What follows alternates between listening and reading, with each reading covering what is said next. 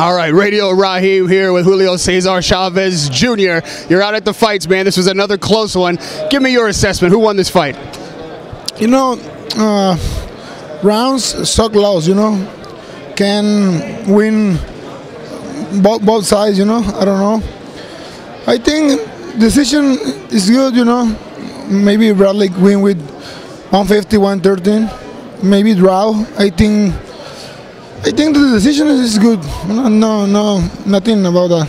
You've had plenty of wars yourself, and I know you love the Mexican fans. The Mexican fans love you. What do you think Marquez could have done to win the fight tonight? You know, I think the styles. You know, the styles make the fight.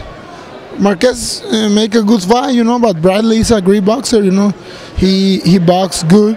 He countered Marquez. You know. And the styles.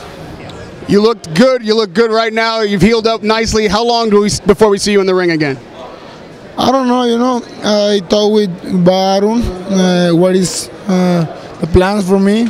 Maybe fighting the other year, January, February. I don't know. I close the fights maybe that's 2 weeks.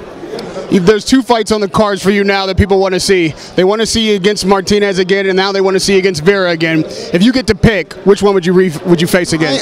I'm more interested for the rematch for Martinez in 160, you know, because I think he beat better, you know.